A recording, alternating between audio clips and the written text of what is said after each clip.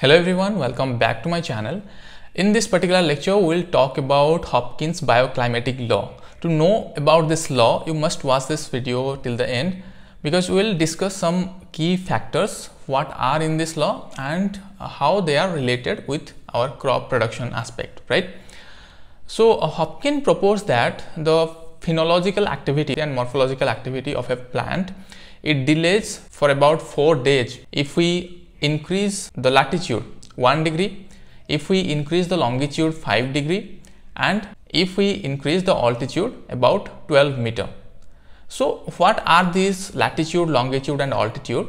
I have already mentioned it in our previous lecture. You can find it in our channel. But let me tell you, if we find a globe, right, our earth, then there is a prime meridian, then there is an equatorial line. What is equatorial line? That intersect the prime meridian perpendicularly. If we count the latitude, it is from the equatorial line. If we go north, then north latitude. If we go south, then south latitude, right? North south, equatorial means that is in the middle. Then if we move upward, then that is north latitude, and if we go downward, then that is south latitude, right? Then a longitudinal line means that is the line right or left of prime meridian, right? If we go east of the prime meridian, then that is called east longitude, then west longitude, right? So longitude cross sect the earth perpendicularly, and the latitude, the equatorial line, that is cross secting the earth parallelly, right? And what is altitude? Altitude means what is the height of the particular place from the mean sea level, okay? From the mean sea level, what is the height? That is altitude. Remember, what is latitude? Latitude means what is the degree from degree of north or south from the equatorial line. Then what is longitude? It is the east or west position from the prime meridian. Then what is altitude? It is the height from mean sea level. So how they affect the crop production? Almost all weather parameters, they are affected by all these latitude, mainly latitude and altitude. So if we go north or south from the equatorial line, then we feel cooler, right? We eventually reach the subtropical line, then eventually reach the temperate zone or polar zone, right? If we go northward or southward. So accordingly our climate changes, right? There is tropical climate nearby the equator, that is tropical climate. There the rainfall is higher, the intensity of rainfall is higher, then temperature is higher in tropical and subtropical area. If we go beyond subtropical zone, then temperate zone exists, then polar zone exists, then there the temperature is much lower. So there you can find different types of vegetation, there you can find different other weather phenomena.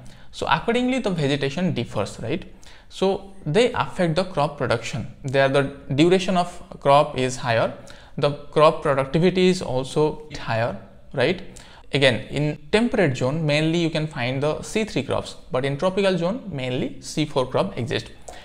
And if we go to the upper atmosphere, like altitude, if we increase the altitude, what happens? The pressure decreases, right? The pressure decreases, then temperature decreases. If we go at the higher altitude like Mount Everest, then there we can hardly breathe and the temperature is in minus, okay? There you can find ice caps, right?